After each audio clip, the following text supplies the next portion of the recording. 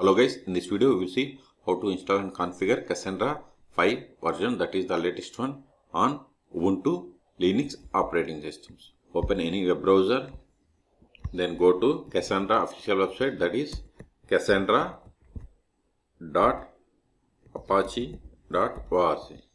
Hit enter. See, the latest version is Cassandra 5.0. Click on documentation, then expand this Cassandra, then getting started, then click on installing Cassandra. See, Apache Cassandra can be installed on a number of Linux distributions: Arma Linux, Amazon Linux, Debian, RHL, SUSE Linux and Ubuntu. Okay, scroll down.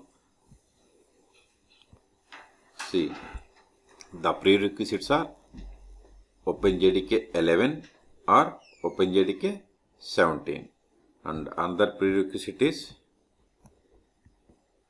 Python version between 3.8 to 3.11.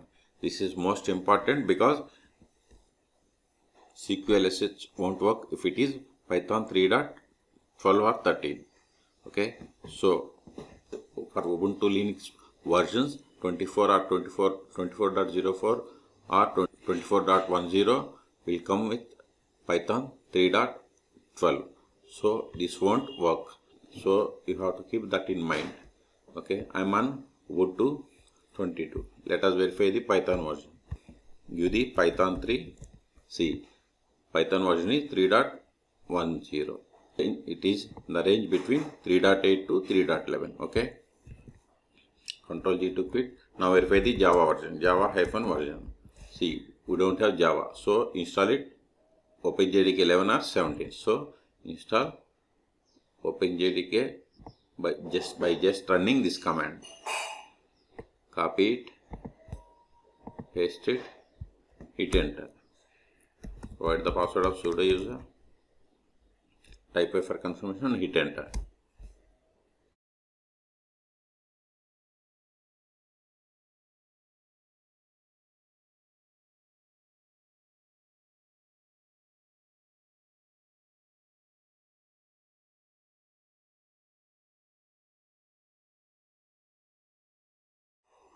We have successfully installed. Let us verify Java-version. See, we have installed OpenJDK 17. So both prerequisites Java and Python matched. Now we have three methods to install Cassandra on Linux operating systems. First one by using Docker image. Second one by using tarball binary. Third one by using package installation. Okay.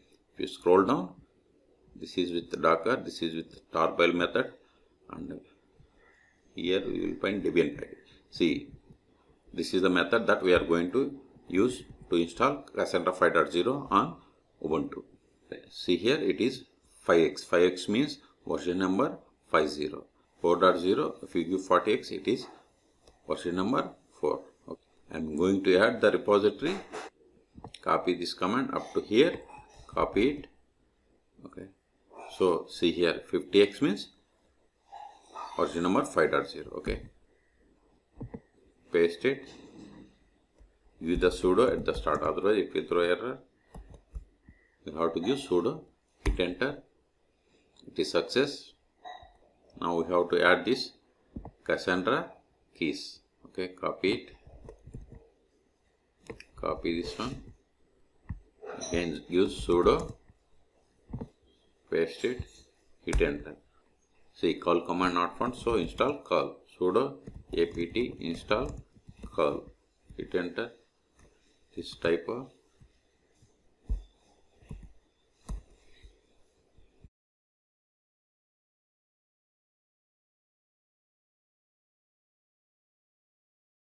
We have installed curl. Now paste the same again by using sudo. Paste it, hit enter. It is done. If you want to see the result, here you will find the same like that. Okay. Now we have to update the package index. Sudo apt get update.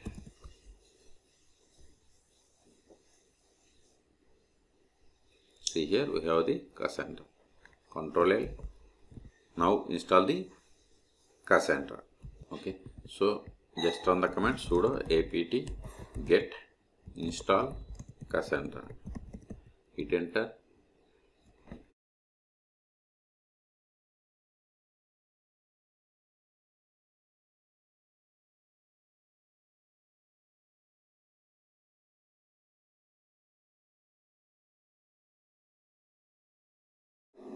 See, we have successfully installed Cassandra 5.0. Control L. We can verify the logs by going to this path. Okay. So next step is we have to check the status of Cassandra. Okay, by using this command, that is node tool status. Okay, this is expected, so we have to run sudo systemctl daemon reload. Hit enter. Now verify the status. Node tool status. Okay, see, status is up and down. Okay, Control L to clear screen. We can also verify sudo systemctl status Cassandra. Give the tab. Hit enter. See, Cassandra service is running. Q to quit. Control L to clear screen. Now connect to Cassandra by using the command cqlsh. See, this is not Cassandra version. This is cqlsh version. Okay, and this is the version of the Cassandra server. Okay, and this is the cluster name, that is test cluster, and this is the IP and this is the port number. So we have successfully installed. Let us create key spaces and work. We go to the Cassandra query language, definitions, data definition. See, these are the sample. You can go through the documentation and you can practice.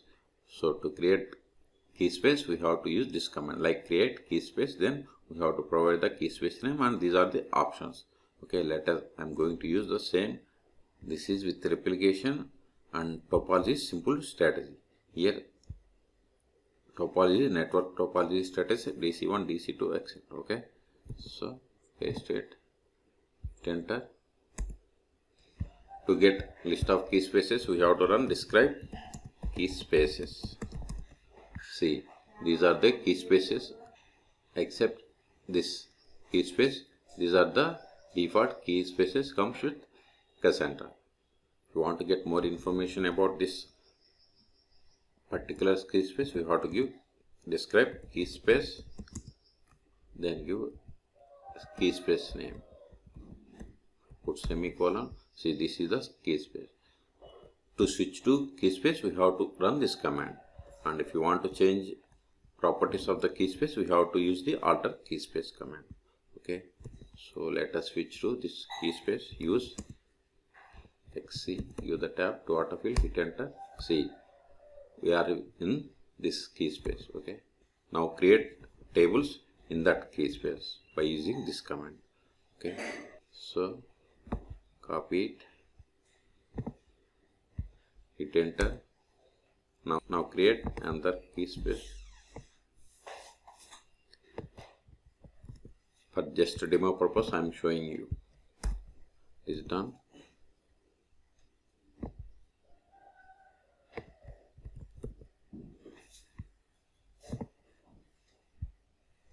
Hit enter.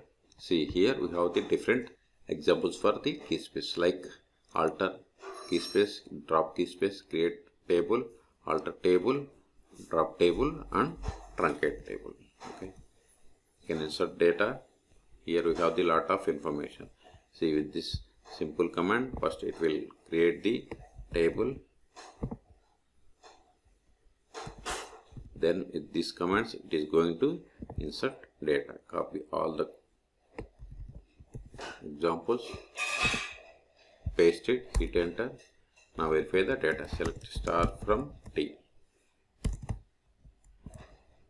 See, this is the data. Okay. See, we have different examples and the properties and column definitions and everything is here. Okay. If you want to see the data manipulation, click on here. See, we have the select statements, data definition, where clause and all. You can practice all. Okay. If you want to see the tables, describe tables. See, these are the 3 tables that we have created. Okay, so last step is exit. Now we will see how to stop, start and restart Cassandra 5.0 service on Ubuntu. Sudo systemctl stop Cassandra. Cassandra is the service. Hit enter. Let us verify the status. See, Cassandra is stopped. Also we can verify node tool status. See, failed to connect to Cassandra. Okay, because it is stopped. Now even if you try to connect with SQLSH, we are unable to connect. So start it. Sudo systemctl start Cassandra. Now verify the status. Still it is loading. Wait some time. See, Cassandra is active and running. We can connect to it. SQLSH. See, we are able to connect. Exit. Now verify again. Node tool status. See, it is up and down. Okay. Now we will see how to restart the Cassandra service. Simply use the same command, sudo systemctl. Just give restart and provide the service. Hit enter. Verify the status. It is restarted 7 seconds ago. Now verify node tool status. Okay, it is done. Okay, so in this video we have seen how to install and configure Cassandra 5.0 on Ubuntu operating systems. For more Cassandra tutorials, please subscribe my channel. Thank you.